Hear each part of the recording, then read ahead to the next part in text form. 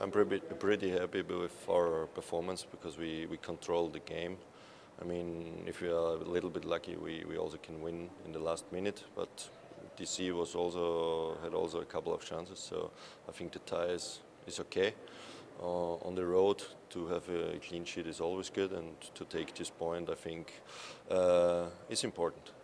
And 2 in your last 3 games, shutouts. I mean, pretty good. And the only goal you've allowed is off a penalty. I mean, the defense has been pretty strong in front of you. You had a very active night tonight, though, didn't you? Yeah, but it's not on me. It's the whole defense. I'm very happy with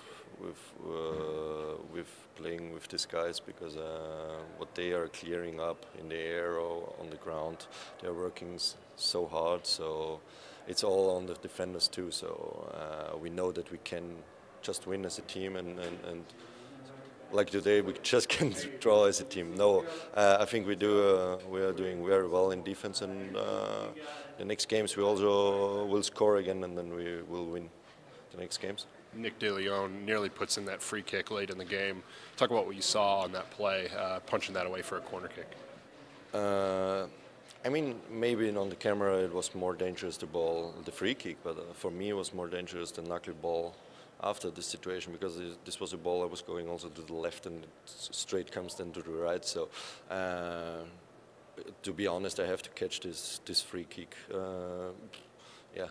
If it looks good on television, it's good, but I would get problems with Tommy if I don't save this ball. Thanks, Mike. Appreciate it. Thank you.